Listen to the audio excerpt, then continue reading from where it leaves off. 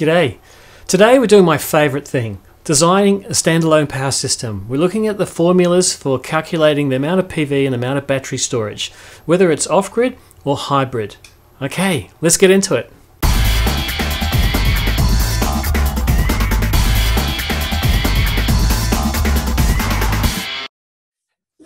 Welcome everyone to episode 9 of this series of solar and battery training.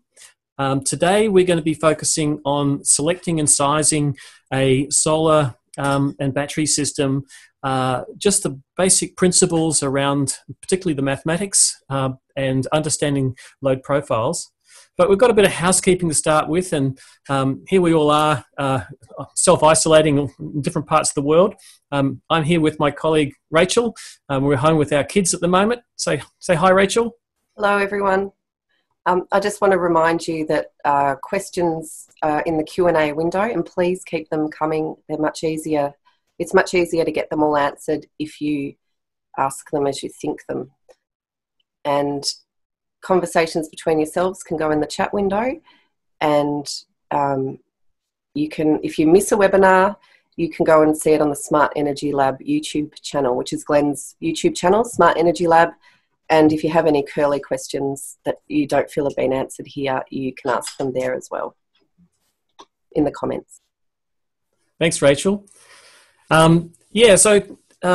Today we'll jump straight into what I call selecting and sizing specific loads, selecting and sizing a system for specific loads. The reason I'm starting with loads is actually any system that you are designing with solar and batteries, it's about the loads.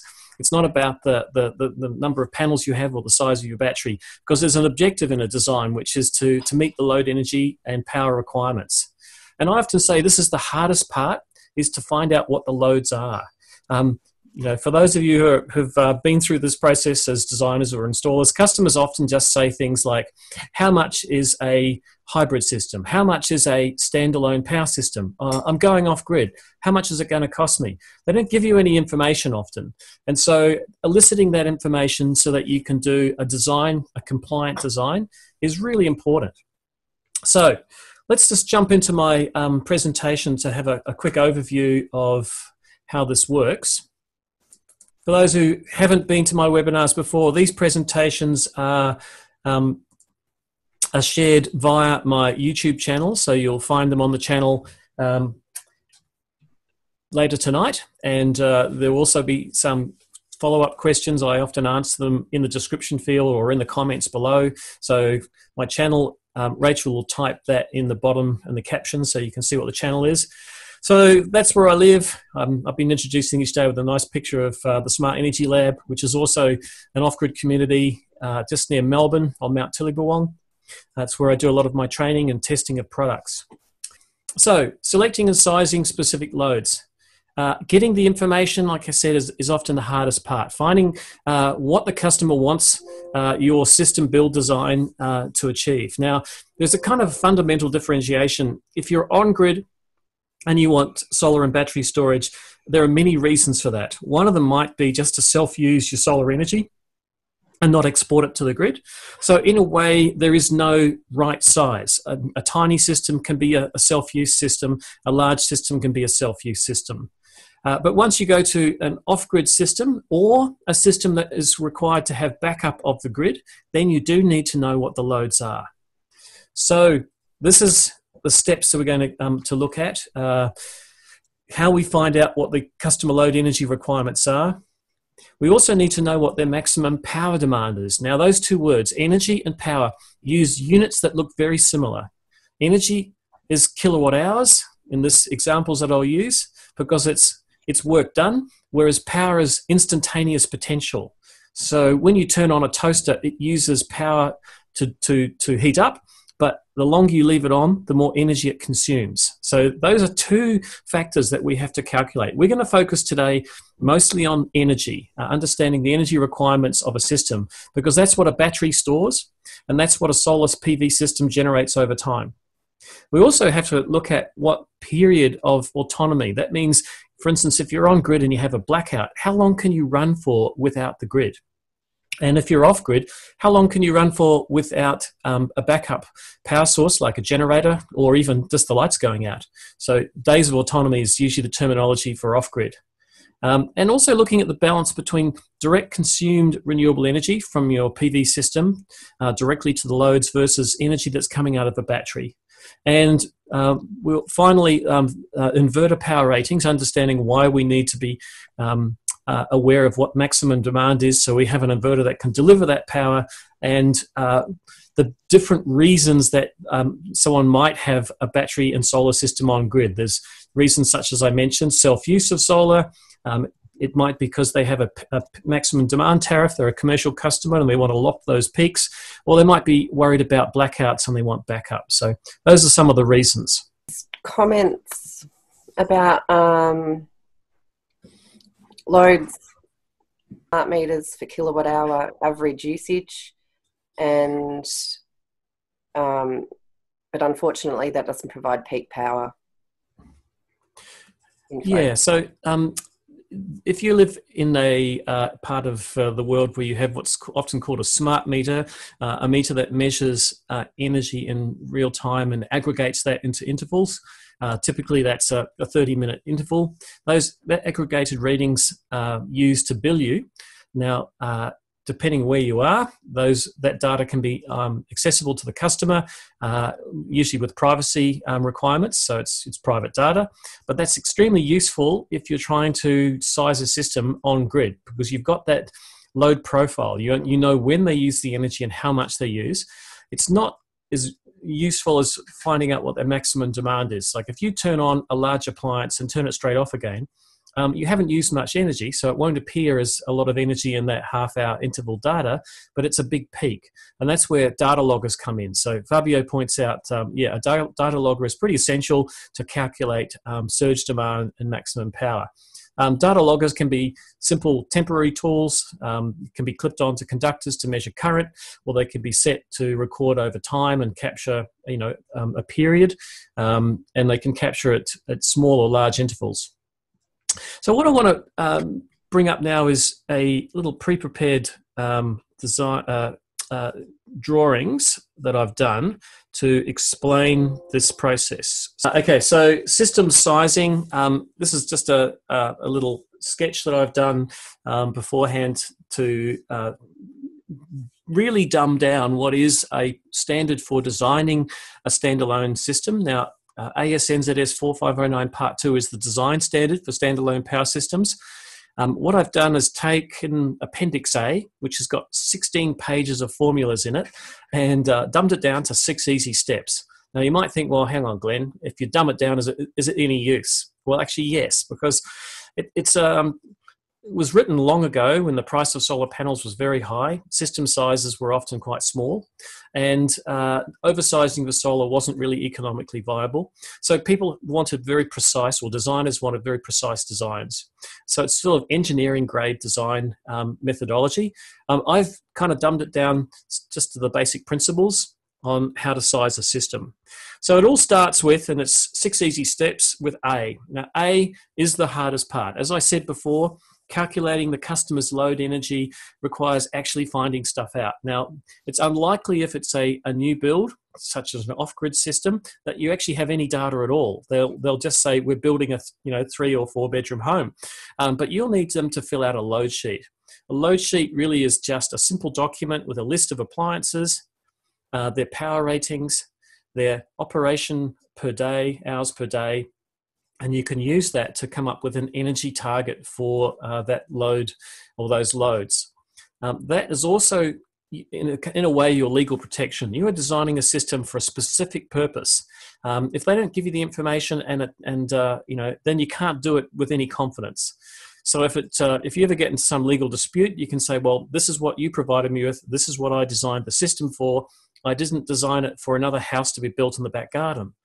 So getting this is both useful from a design point of view, but also very important from a legal protection. How do you get this information? Well, various ways. Getting the customer to actually provide you with a list of appliances and expected use times. things like lighting, for instance, I often suggest that they talk about how many lights per room, or even just do a load sheet based on rooms, like what's in your lounge, what's going to be in your kitchen, what's going to be in your garage, etc., and build a load profile around that. So this highly technical document, which is just a Word file with a list of appliances, is often all I use. Doesn't have to be that sophisticated.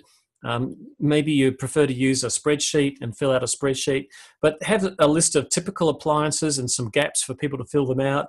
You might want to break this up into rows where header rows are rooms. So you have a header row for the lounge, and then the list of appliances, the quantity of those appliances, their power ratings, their daily usage in hours, and you can calculate from that by multiplying quantity times power times hours into watt-hour energy requirements for those loads. So that simple load sheet, often I just send this to an inquirer. So if a customer says, how much is a system? I go, well, I'll give them some ballpark figures. And then if they're still interested, because it's useful to give people an idea that off-grid is not as cheap as on-grid, because you're actually providing all the power with some autonomy. So I often send them the sheet and get them to start filling this out.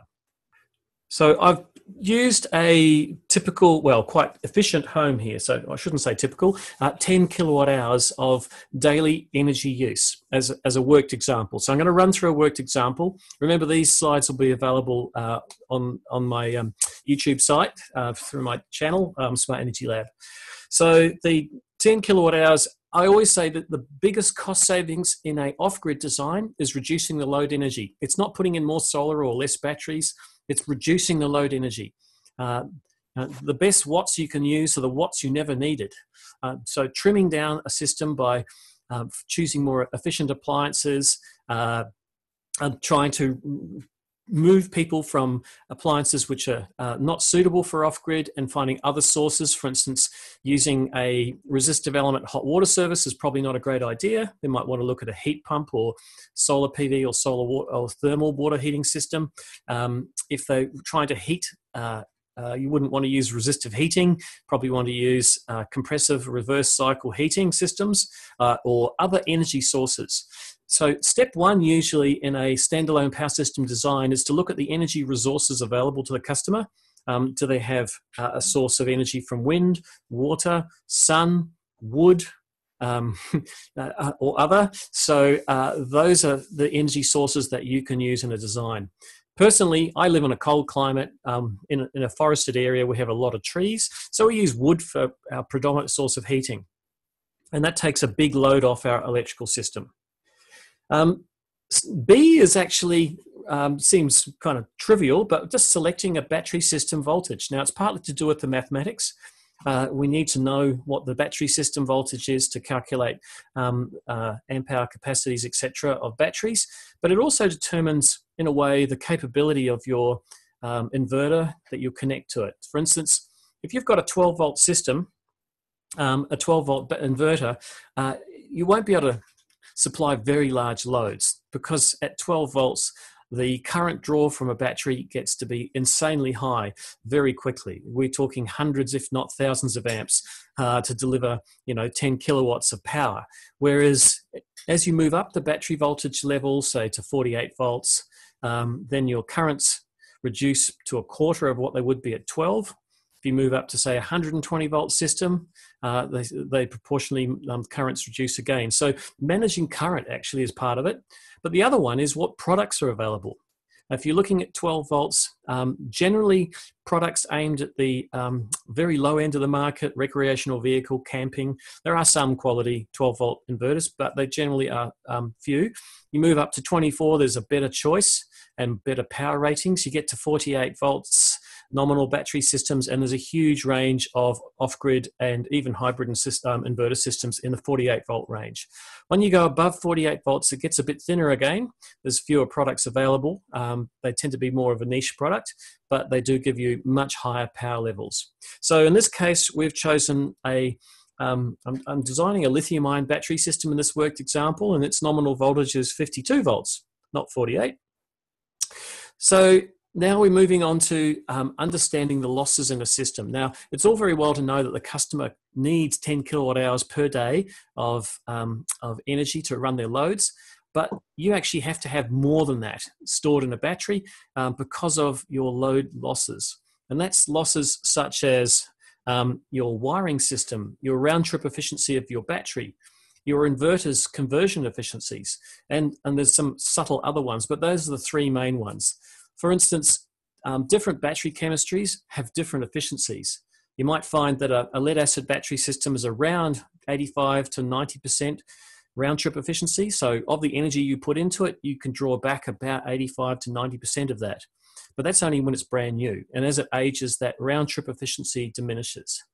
Other chemistries might have higher or lower round trip efficiencies. In this case, I'm using lithium, which have pretty high round trip efficiencies in the 90s.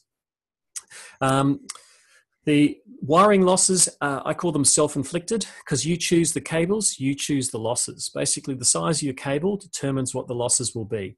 And there are regulatory requirements around this in Australia and New Zealand, what the maximum voltage drop is between a generating source or a source of supply and the most remote part of a load circuit. So that's a maximum of 5%. In a PV array, we also have losses. We'll get onto that in a second, but that's a should, not a shall, in terms of what that maximum loss is. The inverter itself has a job to do. It's going to take DC power and convert it to AC power. And in doing that, there is some heat generated, and that's loss. And battery inverters generally are lossier than solar grid-connected inverters. And the reason for that is they have a tougher job to do. Often they're lifting up from a low voltage, so extra low voltage, such as 48 volts, up to 230 volts AC. So they've got a bigger voltage transformation to deal with. But the other problem is that they generally are running at relatively low loads most of the time. So if you have a 5 kilowatt battery inverter, it won't be running, hopefully, at 5 kilowatts all day long. You'd have a very inefficient house if you did. So they're running at relatively low loads. Many residential homes have a base load when no one's doing anything of only about 300 or 400 watts. So the inverter is supplying only a small amount of power, but its own internal electronics requires power to run. And so what's called parasitic losses become a more significant component of the energy consumed. So at low loads, efficiency is often poorer. Whereas a solar inverter is trying to run at full power during the middle of the day when it's sunny, and so it's running at higher power levels more often, and efficiency is much better at those high power levels because parasitic losses are small. So you need to find from the manufacturer what those efficiencies are and put them in there. Now, it's factors for efficiency are what we're interested in here. So you'll notice that I haven't put a percentage figure. For instance, a round trip efficiency of a battery might be 95%. Its factor for efficiency is 0.95. Because remember, percentage is just a clever way of writing a factor, 95 divided by 100. So that's our factor for efficiency for a battery. Wiring, often we talk about wiring losses, not wiring efficiency, but it's just the reciprocal. So if we're losing 5% of our energy in our wiring system, our factor for efficiency is 0.95. 1 being no loss, 0.95 being 5% loss. And in the case of the inverter, it's 92% efficient from the manufacturer's data sheet, so we've put in a factor for 0.93. Now you multiply those factors together to get an aggregate, and that's 0.83 is the overall subsystem efficiency factor. So that means that, really 17% of the energy that we have is lost before it gets to the loads. It's just an unavoidable fact. Jeremy asks, is there a way of finding out the parasitic losses of an inverter if it's not on the spec sheet? The parasitic losses can be measured very simply with a clamp meter, a DC clamp meter on one of the conductors from the battery. So for instance, you turn the inverter on, but turn off the output main switch for that inverter. So it's actually got nothing connected to it. It's on and doing nothing. And the amount of current that you're drawing from the battery is the parasitic loss. So current times voltage, if you know what the battery voltage is, let's say it's 52 volts and you're drawing 1 amp, therefore your parasitic losses are 52 watts. So as a factor or fraction of power consumption, at that point it's 100% loss. So as soon as you turn on some loads, that factor will still be the same. It'll still be 52%. But there are some inverters that have a clever strategy to reduce parasitic losses. They're not that practical these days because of fridges. I'll explain. Some off-grid inverters have a feature known as standby mode, which means they don't power up fully. They just pulse every half to 1 second, a small pulse of output. So they pulse, say, 230 volts every second or so, and they're trying to detect if any loads are turned on. And so if they see a low impedance, they think, oh, someone switched something on, and now we'll power up fully. So doing that, they can reduce their parasitic losses tremendously, because they're only doing a blip every second or so, not constantly on. But the problem with that is that as soon as you have an appliance that draws, more than about 20, 30 watts or so all the time, such as, a fridge, for instance. A fridge doesn't want to be blipped on and off. It will keep the inverter running all the time. So if you do have loads that you can actually turn off fully at the wall switch, then a standby feature of an inverter is a very effective way of reducing parasitic losses. Okay, what we're looking at here is the steps to doing a design in order of the process. So we've calculated our load energy, we've selected our battery system voltage, we've calculated our load subsystem efficiency factors, and just to remind you that some of those factors you can manipulate, such as wiring losses. I often say one of the cheapest ways of reducing the losses in a system is actually oversizing your cables.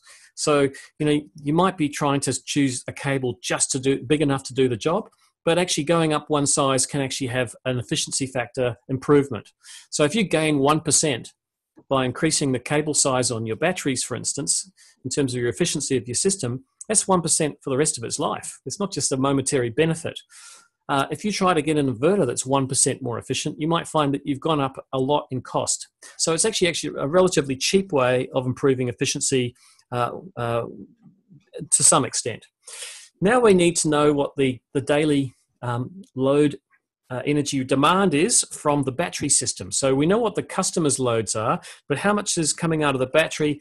Very simple equation here. Basically, we just take our customer's load energy, divide it by our subsystem load efficiency factor, and that will give us how much we're drawing out of the battery. So just dwell on that for a second.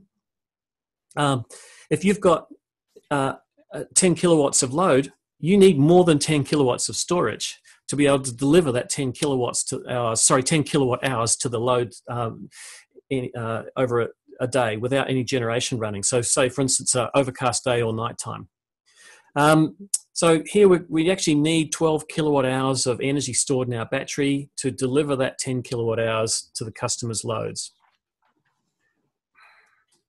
All right, so this probably is the most technical part, and I will kind of branch out in a second to sort of explain it in more detail. But how do you size a PV array to meet the load energy requirements? So you need to generate as much as the system requires from the battery, so that we need to be able to put in 12 kilowatt hours into that battery, but we have losses in the PV array itself. So Paul just asked a question there. I just noticed it popped up about what battery technology has less losses. Well, I suppose a supercapacitor has the lowest losses because it's really just a charge storage device. Lithium-ion batteries have very small loss. But then if at the low end of the spectrum, your nickel-ion batteries are quite inefficient when cycled. So yeah, and some of them, their losses depend on how they're used. Some batteries have a certain amount of self-use when they're in standby, but less when they're being operated. So yeah, this is a product-specific question. So let's look at how we calculate the PV array size. D is the daily kilowatt-hour demand, and we're dividing it by peak sun hours. Now, I have introduced this term before, peak sun hours. What is peak sun hours? It's actually not an SI unit. It's industry shorthand for kilowatt hours per square meter of solar radiation. Now, the sun falls. So typically we'll get solar production on a sunny day that looks like a bell curve. It peaks around solar noon. So this would be here solar noon, which is not the same as clock noon. It's when the sun's at its highest point. Or if it's a equator-facing array, the peak really is when the sun is perpendicular to the panel. So if you had an east-facing array, that peak would be in the morning, and if you had a west-facing array, that peak would be in the afternoon. But we're looking at an equator-facing array here. And that is a certain amount of power from the sun. So let's say we're getting at the middle of the day approximately 1,000 watts per square meter of solar radiation. So this is solar radiation here. And it's not a maximum. It's I think we covered this in episode 1 or 2 of the series. It's a typical peak on a clear sunny day. So that peak there is an instantaneous amount of power. But energy is the area under the curve, this whole area here. And so it's represented in watt hours per square meter, or more commonly in kilowatt hours or megajoules per square meter. So it's a bit like a peak sun hours is a way of saying the sun turned on at 1,000 watts, ran for a few hours, and then turned off again. So the red area, equals the yellow area, the area under the curve. And in this case, that might be, 4 kilowatt hours per square meter of solar radiation.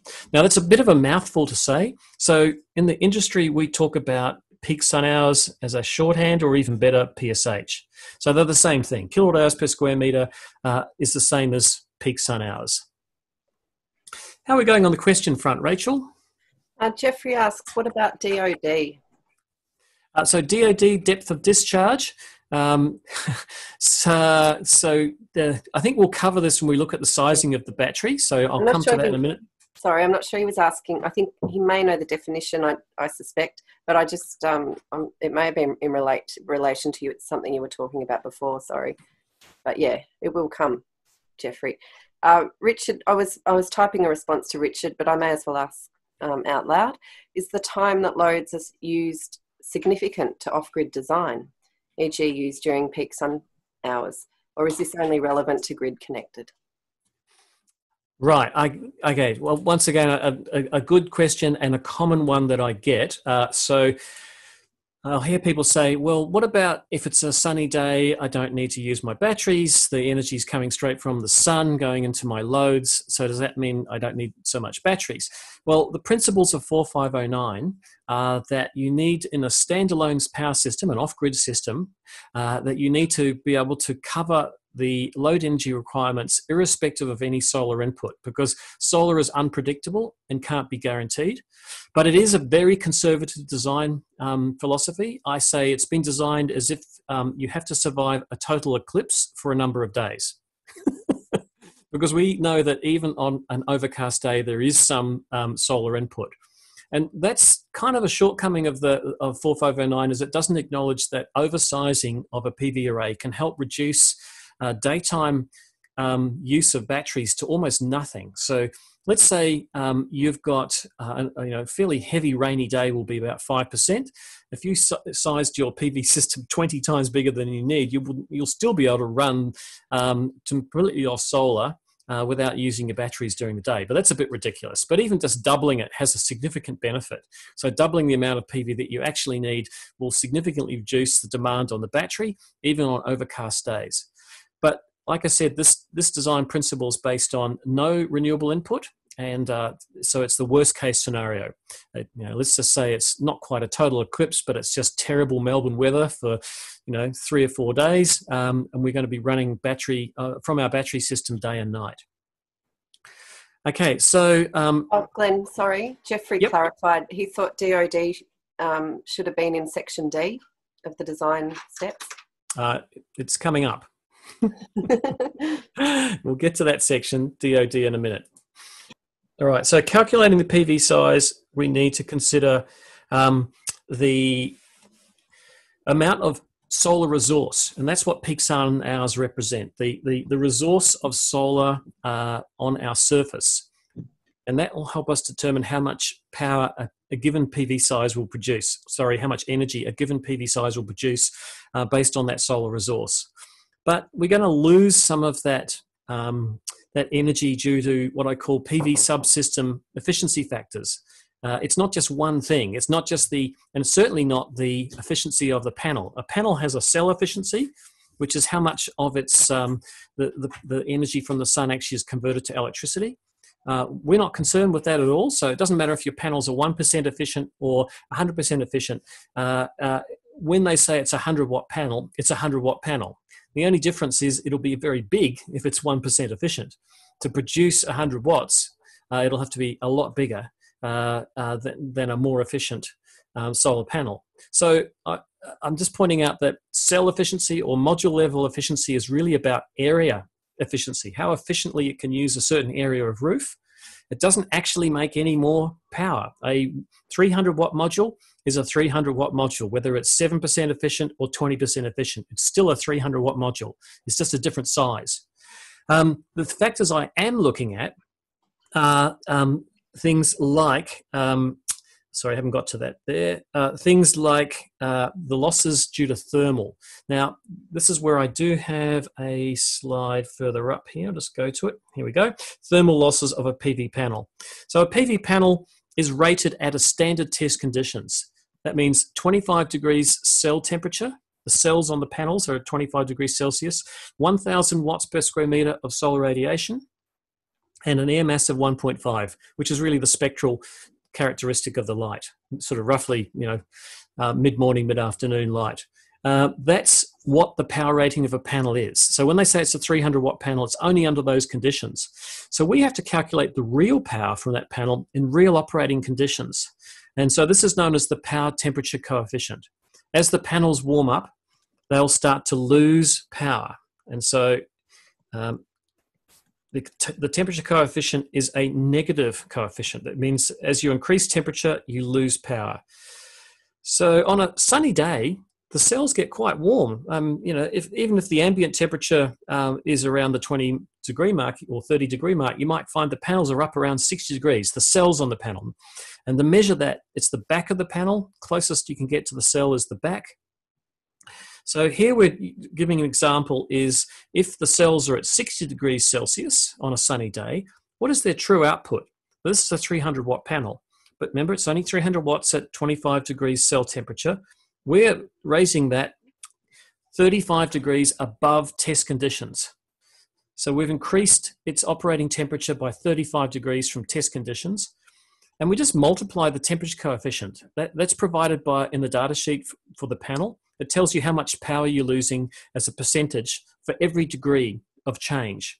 So it's a negative coefficient. So in this case, our 300-watt panel on a sunny day is actually a 260-watt panel. Now, this is one of the main kind of complaints that customers often have, is that their system isn't producing what they thought it would. They thought they bought a 5-kilowatt PV system, but it's only putting out 4 and a bit. It's because it's sunny, the panels have warmed up. There's nothing wrong with that. Possibly the problem is we shouldn't be selling systems based on peak watts. We should be selling them based on the savings they give the customer or the utility they give the customer. Just the peak watts is just a momentary thing. So it is possible in very cold climates, by the way, to go in the other direction. So if typically a cell will be about 25 to 35 degrees warmer than the ambient temperature in full sun. And if you're in somewhere that's like -5 degrees, I think we had someone who was in the coldest part of New Zealand, and basically saying, it got down to -15 or so, you would actually get more than 300 watts out of your panels. So, yep, if you live in a really cold place, there is a little boost to this performance. Okay, so do we have some questions here? A couple, 3 so far. Okay, Fabio asks, should we size the array considering the energy required to fully charge the batteries in a day and the average energy required by the load while recharging the batteries? So in the design standard 4509 part 2, the purpose of days of autonomy is partly so that you can operate without renewable input, but it also indicates that you can recharge over a period of days. You don't have to recharge in one day. So if you've got, you start to average out. That's the whole purpose of days of autonomy. You start to average out the good days and the bad days. So it's a good principle for an off-grid system to have, a reasonable number of days of autonomy. The recommendation in 4509 is without auto start generator auto start backup generator 5 days of autonomy. With an auto start backup generator, you can drop it down to maybe 2 days of autonomy. It just means you'll be running the generator more often. With 5 days of autonomy, you'll average out quite a lot of the weather cycles. So you'll go through inclement weather and good weather. And so recharge might occur over several days. You don't fully catch up in one day. But like I said before, with the oversizing of PV systems, it is possible to design a system that is always capturing or almost always catching up in one day. And that does help reduce the battery size. Okay, next question. Mark asks, how significant are the NOCT power figures provided on the data sheet of some solar panels? Frankly, I don't actually use NOCT myself when I'm designing. So nominal operating cell temperature. So these are kind of like not using standard test conditions. They're a different set of conditions, NOCT. The lower solar radiation figure, generally 800 watts per square meter, a different cell temperature, etc. It's more significant from a manufacturer's point of view in terms of the quality of their panels, what the NOCT figure is compared to their STC. Can I just slide that one under the mat and say, don't worry about it, Mark? Okay, Richard asks, what is the typical temperature rise of a module, e.g. at 0 degrees? Does it rise to 25 degrees at the module? So there's some industry rules of thumb, and rules of thumb are questionable at the best of times, but in this case, I've done some testing myself, and these rules of thumbs are quite accurate. I've got a test system on the roof of my house with thermocouples on the back of the panels, ambient temperature sensors, solar radiation pyronometer, a really high quality one. And so I've measured the temperature rise over a range of conditions. I would suggest that, and I've got some panels that are parallel to the roof and some that are on a tilt frame, so they're sort of freestanding and they pick up a good bit of air movement. I probably should write this down because this is kind of an important part of that calculation. The rule of thumb is that if we have a flat mounted panels, so flat means horizontal, flat or horizontal, we'll get about 35 degrees rise. So ambient, we'll get ambient plus 35 degrees Celsius. So they run really hot. So putting your panels perfectly flat will make them really quite hot. If they're parallel to an inclined roof, they'll get a little bit of passive cooling by convection. So parallel to roof. And so now we've got ambient plus 30 degrees Celsius. And sorry for those who are Fahrenheit people, I don't speak Fahrenheit. And if we've got freestanding or on a inclined tilt frame, so they're picking up any air movement, so freestanding will be the best option. We'll get ambient plus 25 degrees Celsius. There you go. So those rules of thumb I've monitored. Well, I actually hadn't done horizontal, but I've certainly done parallel and freestanding. They do appear to be pretty accurate. They vary throughout the day, of course. Early in the morning, the difference is small. In the middle of the day, it's larger, but on average, it's around these figures. So it's pretty useful from a design point of view. Peter Green asks, because European principles use a different calculation, how should the cell temperature be chosen for calculating max VOC? Equivalent to minimum monthly temp or minimum monthly temp plus some allowance for cell temp increase due to irradiation that turns the cell on? Okay, so Peter, I guess I'm focusing on Australian standards here. So in Australia and New Zealand, so they're joint standards, VOC maximum is a regulatory figure that you need to calculate. So you cannot install a system on a domestic residence that has a maximum VOC over 600 volts. So that's open circuit voltage of the PV array. And that needs to be calculated based on a temperature compensation. So not just the nameplate rating of the panel. If it says on the back of the panel it's 39 volts VOC, that's at standard test conditions. We need to calculate it at the coldest operating temperature. So that's what our standard says. In 5033, our PV array standard, actually gives you a table that you can choose to use, kind of like a cheat sheet. So it gives you 5-degree increments that you can choose what the multiplier is. Or you can calculate it from the manufacturer's data sheet, or if the manufacturer actually gives you the VOC at a certain temperature. So it's not based on other countries' principles, it's based on our standards. What is the number of recharge days you recommend? Yeah, well, so the standard says, like I said, 4509 recommends 5 days if you've got no auto start backup generator, 2 days if you have an auto start backup generator.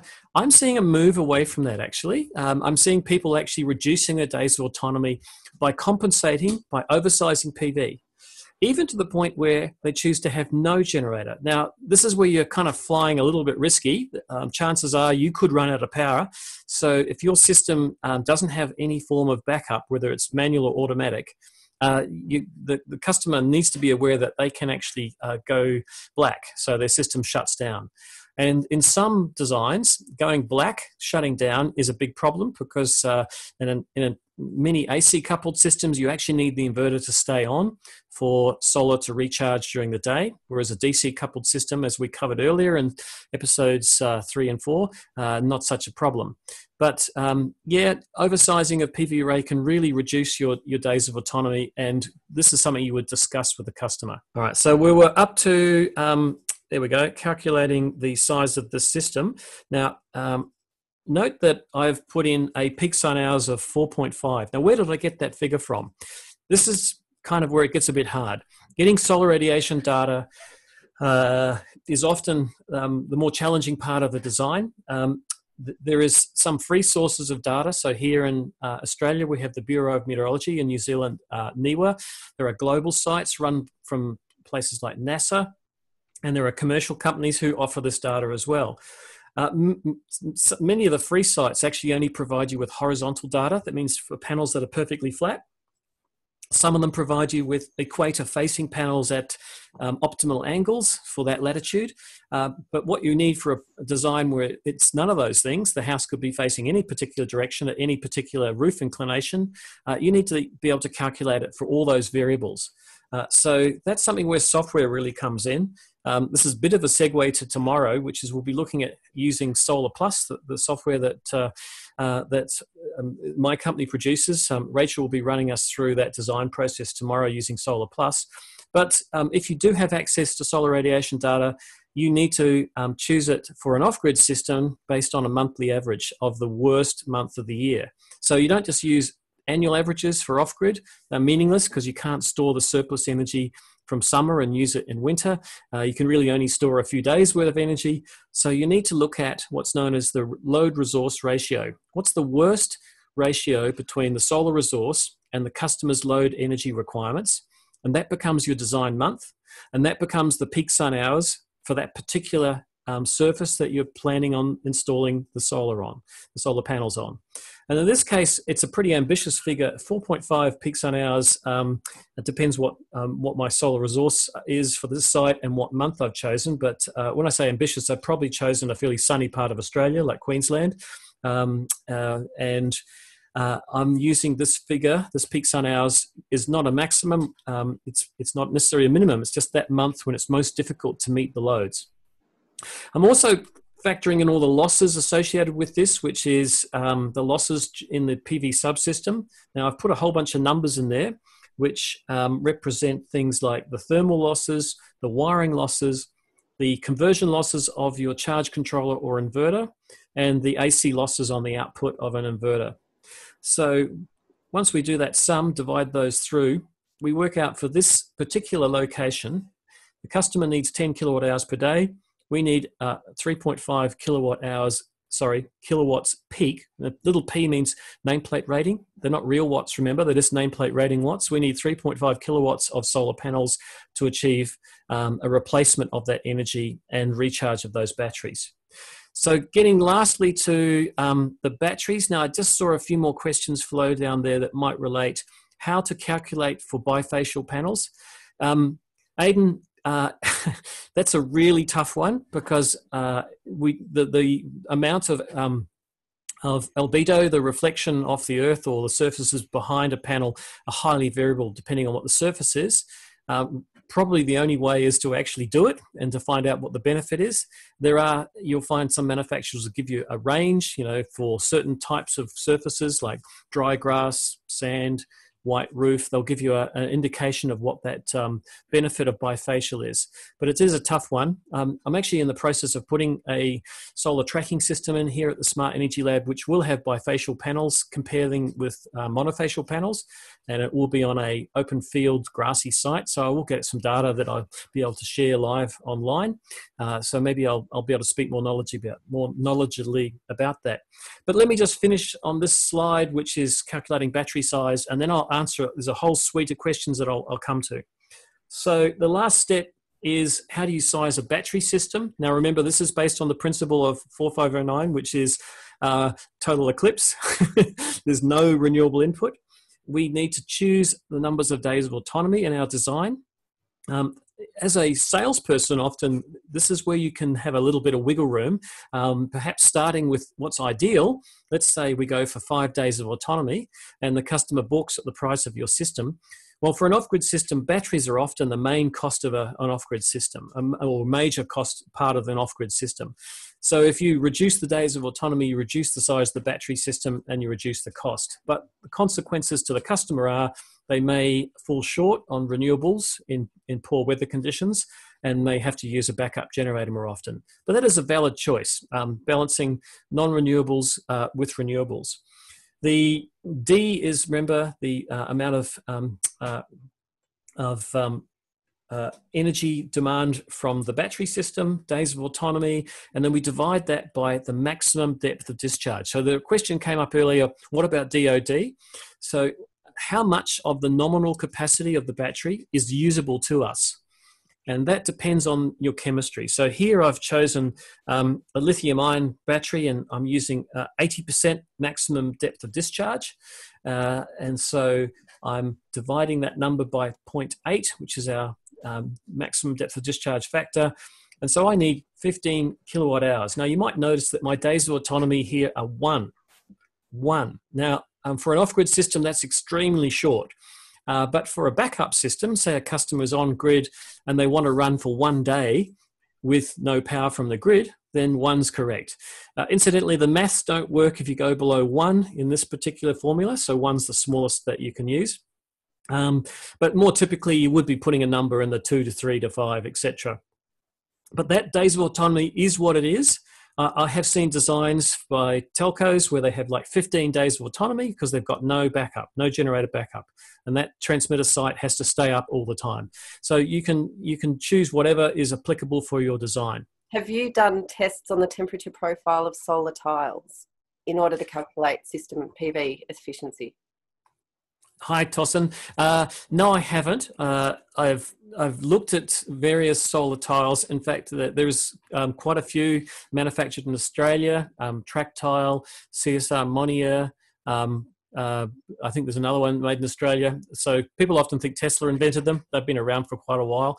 A tile will probably run a bit hotter because of lack of air circulation behind it. But some of those solar tiles use thin film cells. Now, thin film, which we covered in episodes 2 and 3, I think, thin film solar cells have much lower power temperature coefficients than crystalline, so they lose less power as they heat up. So in a way, they solve that problem by having a larger area, less heat loss, and they're also a roof. Okay, and Richard asks if you've tried any hybrid PV and solar thermal modules, maybe for a future discussion. Oh, actually, I have, Richard. There could be a future discussion right now. So sometimes called PVT, photovoltaic thermal. So I've got Solempic panels here. They look like your typical flat hot water panels. So they're large boxy things. But the front of them is a PV panel. So it's a 200-watt panel with copper pipes behind it. The benefit is area efficiency is very high. So thermal systems can capture a lot more energy than photovoltaic systems, but they only heat water. They don't generate electricity. So this system's a 200-watt panel, but it heats a lot of water. So we're capturing probably 60 to 70% of the sun's energy per square meter, which is excellent. So if you've got a site with very constrained space, PVT is a solution. I've got them here on a tiny house. There's only room for 4 panels on the roof of the tiny house. So we've got 2 PVTs that heats her water, and additionally another 2 just PV panels. So she's got about 800 watts of PV on a tiny house. Glenn asks, what is the biggest safety risk with a large oversizing of a PV array? Right, biggest safety risk. Well, I mean, it's a design solution or a design problem. Like you need to be able to manage voltage, manage power. So for instance, if you've got an AC coupled system, then you need to be able to curtail the generation when the batteries are full. In terms of voltage, there are regulatory limits on that. So if it's a residential, it's 600 volts max. If it's commercial, you can go way above that. Large scale often go up to 1500 volts DC. I suppose, mechanical protection of it is an issue. If it's a ground mount system, animals bumping into it, etc. I don't know. It's a pretty fluffy answer. Okay, Hamish asks, do you think software such as OpenSolar or Aurora are accurate? Hamish, look, I haven't used either of those, so I can't give you a comparison. I'm aware of those products. So our product, Solar Plus, has been around for about 7 years now. We're quite a mature product, and we started off as a joint venture with the Australian Solar Council. We're now sole partners, solely owned by our team here, and so we've put a lot into our product. I can't say anything about other products that have just appeared recently. Okay, and Jeremy just said NIWA site gives PSH for any orientation and angle. Oh, that's great, Jeremy. I wasn't aware that NIWA had included azimuth and inclination as well. So that's really quite useful. And Hamish asks for your thoughts on just assuming 3 hours of peak power output from PV to calculate daily PV energy output. Numbers are similar to your calculation. So Hamish, I presume that's kind of a seat of your pants calculation. Look, really, I would use the real numbers. If you've got access, like Jeremy was pointing out, from free sites like NIWA, use those. Don't just kind of make it up. 3 peak hours may not be very true in some locations. You might have cloudy weather throughout winter, so you don't actually get a peak ever. You just get low cloud, but over the full length of the day. Fabio is very keen to know what you recommend for days of autonomy and how to size for certain days. But he's referring to the example given in the presentation. What should you consider as X days? Well, Fabio, I think I touched on this. It depends on what the purpose of your design is. That particular example with 1 day of autonomy would be a very poor choice for an off-grid system. Basically, as soon as the weather wasn't ideal, you'd be running a backup generator, or the system would go black, turn off. If it was a backup system for a hybrid, so the customer wanted 10 kilowatt hours of backup for 1 day, then that would be the right days of autonomy. Do power calculations not go into off-grid inverter and battery sizing? So Anonymous, I did at the beginning of today say that we're looking at energy calculations today. We haven't looked at maximum demand. That's the next step. So understanding what the maximum demand is by looking at the coincidental loads. This is a bit trickier. It's really hard to predict what coincidental loads will occur. Maybe you've got some measurements that you can use, but to some extent, from a design point of view, 4509 says you can state in your design what those coincidental maximum demands are. And some are unavoidable. For instance, if you've got a dishwasher that heats water and you've got a pressure pump, chances are the pump and the dishwasher and the heating of that water will be on at the same time. So they're definitely going to be coincidental loads. But you may specify in design that the arc welder, the dishwasher, and the coffee machine can't be run simultaneously. So you can identify what the maximum demand capabilities of your design are. So unless the customer is prepared to spend a large amount by oversizing their inverter's power, just so they don't even have to worry about maximum demand, or you use some smarts, it's possible to use what's called load shedding, which will shed discretionary loads. For instance, you've got a pool pump, a water heater, even a smart aircon, some of those can be controlled as well. They can be cycled up and down or on and off whenever loads get near the maximum of the inverter power rating. So that's another way of dealing with maximum demand. So thanks very much, Rachel. Thank you, everyone. See you tomorrow. And Rachel's on tomorrow. It's her big day. Stop it. Well, I hope you enjoyed looking at the basic principles of designing a standalone power system, whether it's off-grid or backup on-grid. Tomorrow, we're going to go into Solar Plus, the software that does this for you. Okay, see you then.